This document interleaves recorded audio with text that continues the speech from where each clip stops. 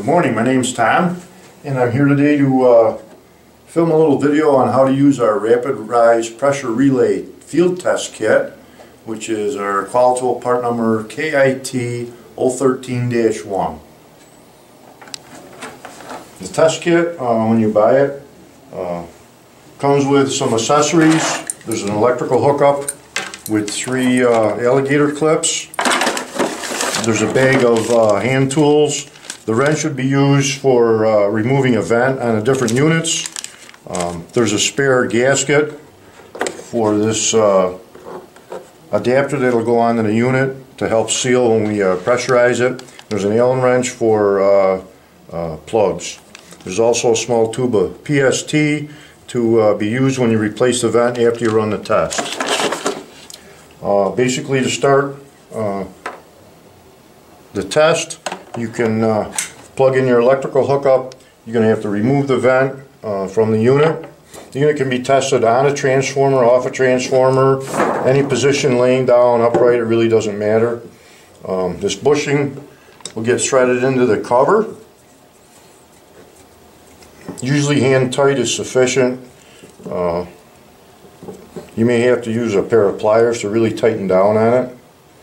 Okay, the next step would be to hook up this plastic tubing that will actually pressurize the top of the unit. You want to make sure you get the tubing all the way down on the bushing so there's no leaks. This happens to be a 900 unit for an oil-filled transformer, and this connector that comes with the unit. We also sell units with different configurations for Qualitrol style, ANSI, Bendix connectors. This happens to be a Qualitrol style, so I'm just going to plug my electrical hookup into that. But you can use the alligator clips on any of the pins. It'll tell you on the wiring scheme how to hook them up. Okay, as far as using the unit, the first thing you do is you push this left-hand button, and when you hold it down, the first thing you should see is 2 lights. What that does is it turns the power on to this test kit, and after you take your finger off the button, you should see a red light. That means that this unit is in the untripped position, so it hasn't tripped. Okay, the next step is to take this squeeze bulb, and depending on what type of unit, and there's a little chart right here on our instruction sheet that tells you what pressure to run this up to. And for a 900, it's between 3¼ and 3.5 psi, which I've reached. Once you reach that, you push the right button, and what happens is a timer comes on. It's for about 60 seconds.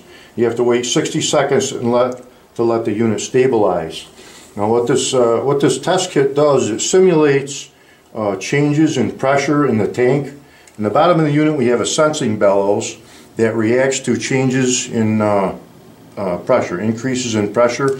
When the pressure goes up, there's oil inside these what we call guts inside of this unit, and the oil goes up to the top of the unit, and there's an actuator with a switch. For low rates of rise, the switch won't trip, but for a faster rate of rise, the switch will trip. What we're doing with this test kit is we simulate a pressure increase in the bottom by actually pressurizing the top, and then we're gonna pull a valve here in a minute. We're gonna let the pressure escape out of the top really quick, and it'll simulate a sudden increase in pressure in the tank.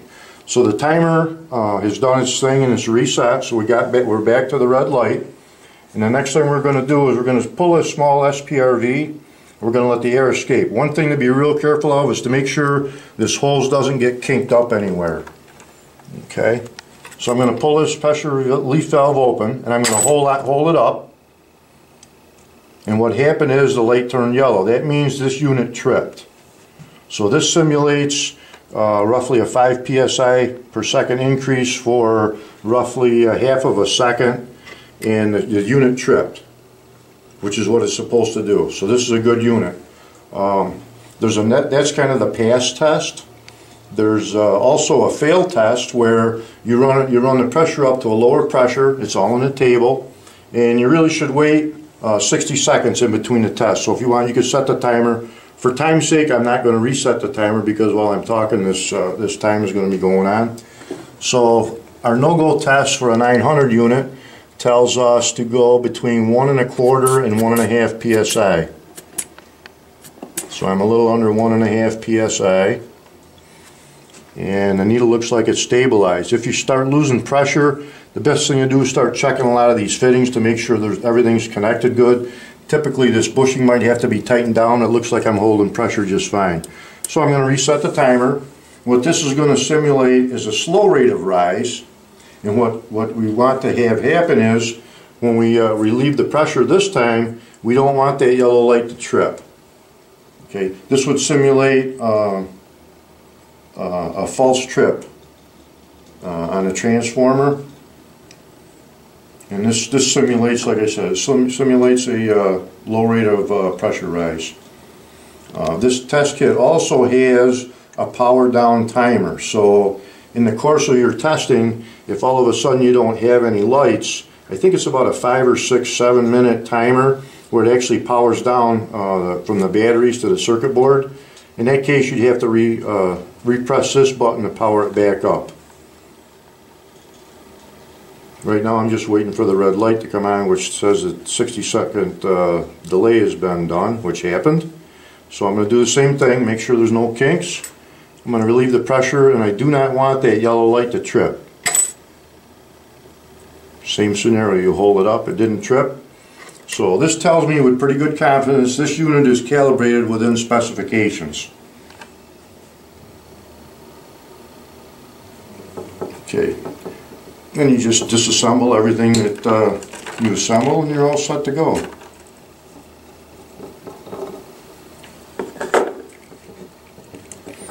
The unit will power down within, I think it's 5 to 7 minutes, something like that. Replace your vent. And yeah, that's what we have. We have pipe dope to put back on this vent. And that's basically it.